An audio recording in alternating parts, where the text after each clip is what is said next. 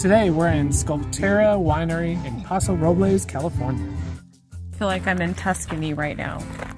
So this is the only house that we can afford in California. Should we get it? We are Janelle and Mike. We sold our house to travel full-time. Why, you ask? After dealing with huge health scares, we realized that life is too short to wait to do what you love, and we love to travel. So far, the journey hasn't been easy. People above us having a full-on fight.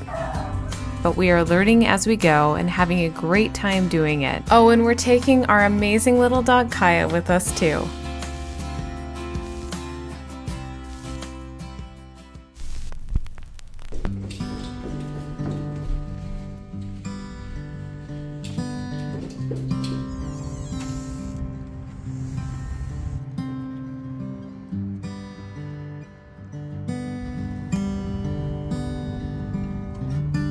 Good morning, everyone, or I guess afternoon for us. Today we are going to a winery that is dog friendly. Mike and I don't really drink wine, so we probably won't drink wine when we're there, but there's a really cool sculpture garden here.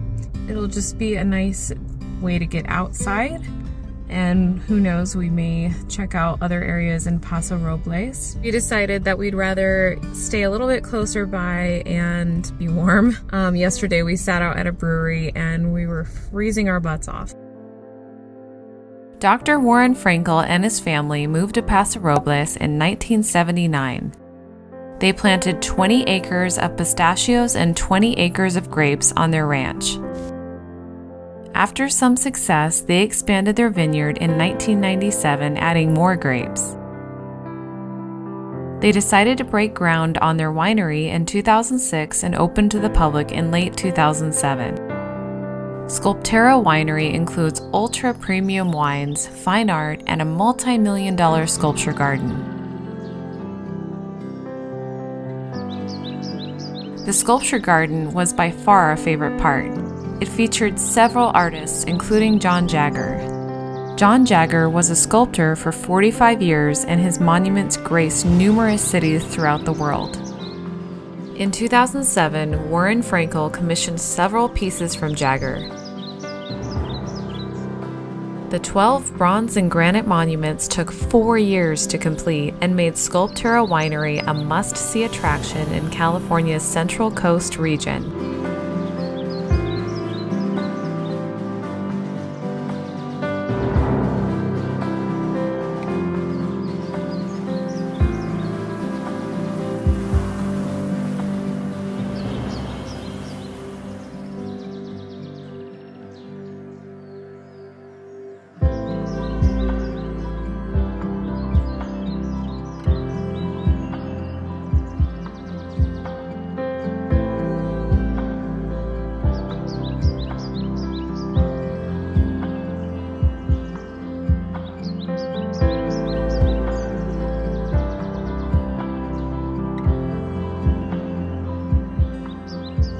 This dog-friendly and absolutely stunning winery attracts thousands of visitors every year.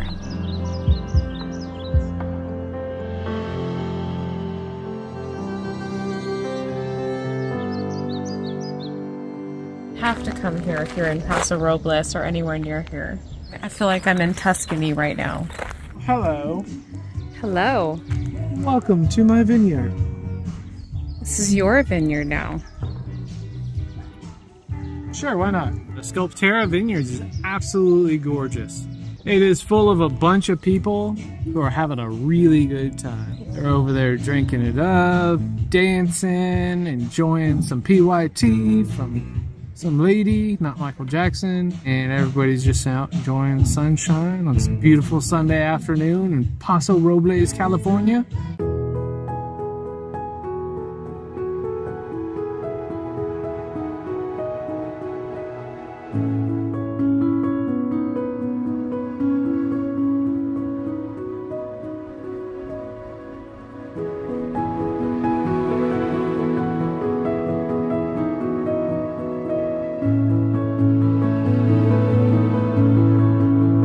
The winery has designated areas you can actually walk through to get the full vineyard experience. It truly feels like you're in Italy.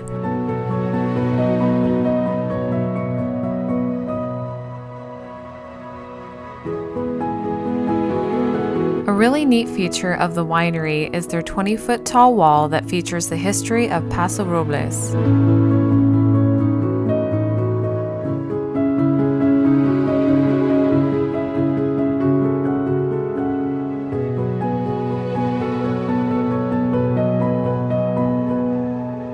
So Janelle, give us a history lesson now that you've read all of this stuff. We had mud baths at 102 degrees and 122 degrees, flowing at 6,000 gallons per hour. They used Model T Fords for fencing their arena. Jesse James came here to heal his wounds in the mud baths. So apparently Paso Robles was known for their mud baths. Paso Robles has over 200 wineries, most of which are family-owned, and is considered to be one of California's top wine regions.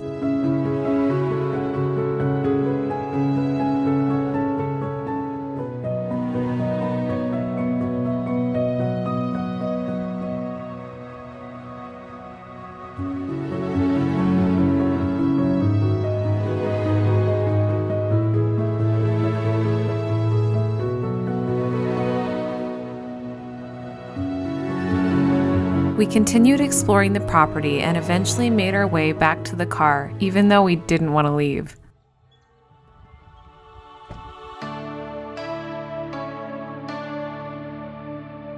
Next, we set out to Tin City. Tin City is home to over 40 businesses, including wineries, craft breweries, and artisanal distilleries. She does not want to go on this bridge. Nope. Well, we thought we had made progress on the bridge situation, but... Still not a fan. No. That's okay.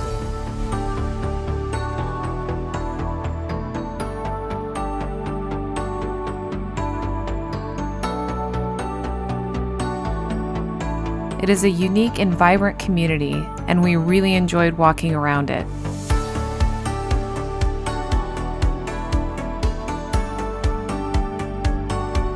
Barrelhouse Brewing is one of the many businesses within Tin City and was a place we went to a couple of times while in the area. It has a great atmosphere with outdoor beer gardens, live music, a beautiful water feature, and a food truck. They have blondes, IPAs, stouts, and barrel-aged sours. Looks like Janelle's made a new friend. Kaya's made a new friend. Kaya loves little kids, so...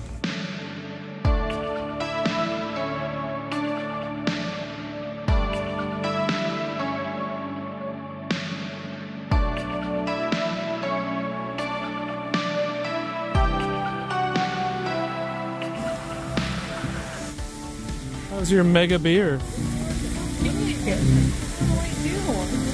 Hey, that beer actually makes your hands look normal size. This is a normal size beer, to give you an idea of scale.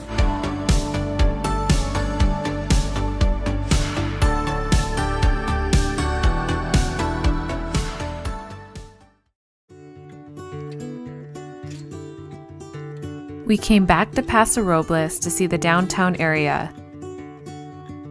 We got lucky because art in the park was happening at the same time.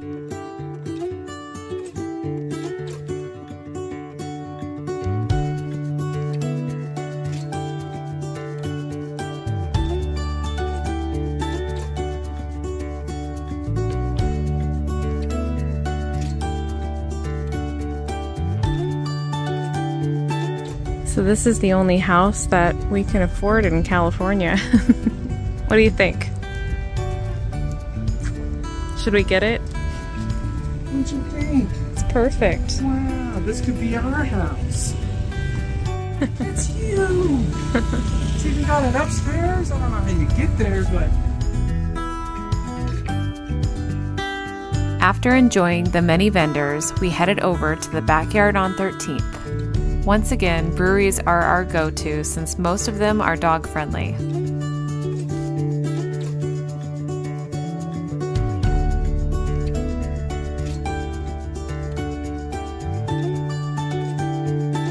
Trying to influence the numbers, trying to influence the election. Let's see if she can. Instagram. What up? She's very excited, folks. So excited. She made a thing happen. I made one thing happen in this world. You made some good, positive changes in the world. How do you feel about that? Amazing.